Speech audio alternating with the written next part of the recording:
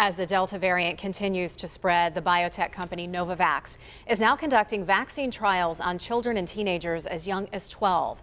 The trials are underway at locations around the country, including a doctor's office in Pleasant Hills. Yeah, that's the only place in Pennsylvania that's taking part. And now only on KDKA News at 6:30, Amy Wadas found out how this shot might actually encourage those who are vaccine hesitant to finally roll up their sleeves.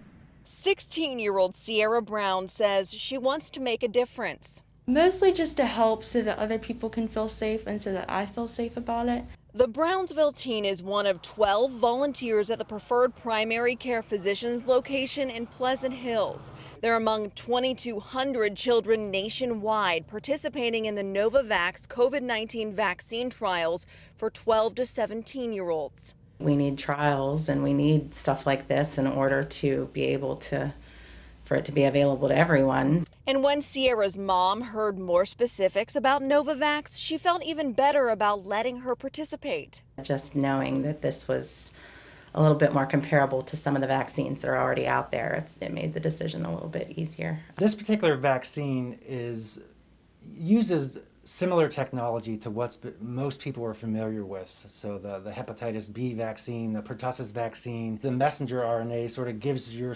immune system instructions on how to make the immunity, whereas this one actually gives you the protein already. So it's less work for your immune system. Dr. Bryce Palchik is leading the phase 3 trial in Pleasant Hills. It's 2 shots, 3 weeks apart.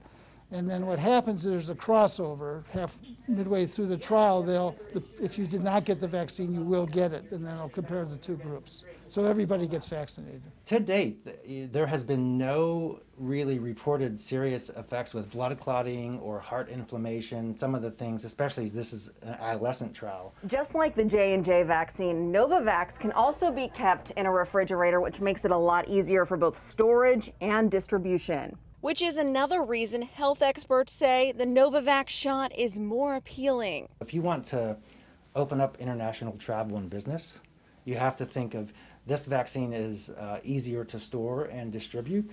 So the sooner that the rest of the world also gets vaccinated, the more that we also can lead a more normal life. Every time somebody allows themselves to get sick with COVID, not only are they at risk and their friends and family at risk, but they are an incubator to let COVID make more variants so we can get more hard to treat variations of COVID that's going to extend this disease forever and ever and ever as long as people getting sick. I have 4 kids at home, so it's like